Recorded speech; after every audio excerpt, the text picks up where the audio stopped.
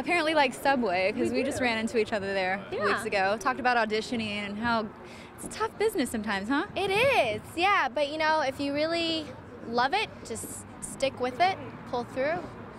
And this was before Jonas, you found out Jonas got picked back up. So tell us how you feel about that. I'm so excited. We actually start on Tuesday for the first official episode, so I'm really excited. I love the new writers and the storylines and the new plot of going to LA instead of, you know, being in the school, and it's different, but it's exciting and fun, and I'm looking forward to working with everyone again. And we just saw Nick Jonas roll up in his big truck. He had his window rolled down. I was kind of surprised to see that. I guess, you know, he's just a normal dude, right? No, they really are. They go around with their windows down all the time. I mean, even like we were, you know, in New York, and they'd walk like from one venue to like a deli. I mean, they're normal guys, you know.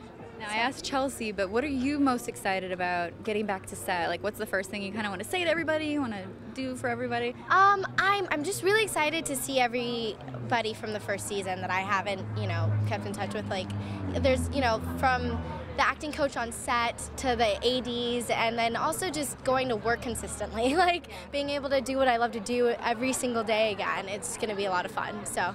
And tell us about when you got the call that you guys had been picked back up, because I know you weren't sure, just didn't know at the time. What was that like? I screamed and then cried and then laughed, and then I called Chelsea and was like, "Did you get a phone call today? Have you heard anything exciting about the show?" And she's like, "Yes, I heard." I was like, "Okay," and then we celebrated together, so it was good.